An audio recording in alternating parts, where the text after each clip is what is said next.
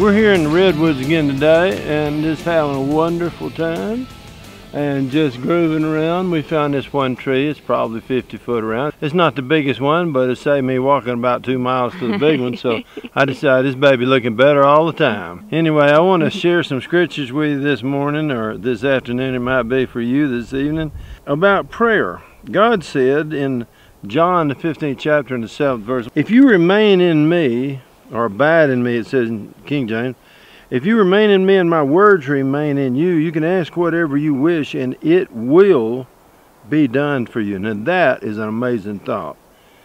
If you live in Christ and you let his words live in you and you just trust him enough to do what his word says, ask anything you wish and it will be done for you.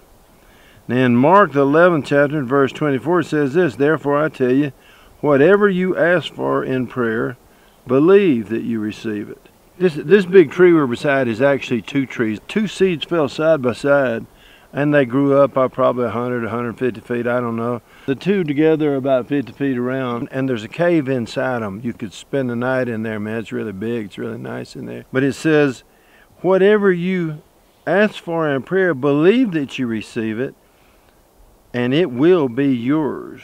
Now, the reason I brought up that this is two trees is because when you're believing for something, there's two things you need to do. You need to believe, and you need to have faith, in other words, but you also need to be patient. You need to wait on the Lord. There's no time when I get to be impatient with God and just demand that he do what I want to, what I'm believing for right now. There's no place where he said he would do that.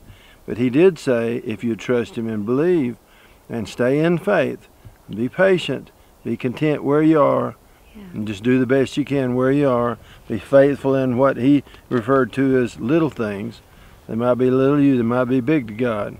That you could have whatever you're believing for. And the last one I want to leave with you today is Matthew 18, verse 19. The reason I asked my bride to stand in here with me, it says, again, truly I tell you that if two of you on earth agree about anything they ask for, it will be done for them by my Father in heaven.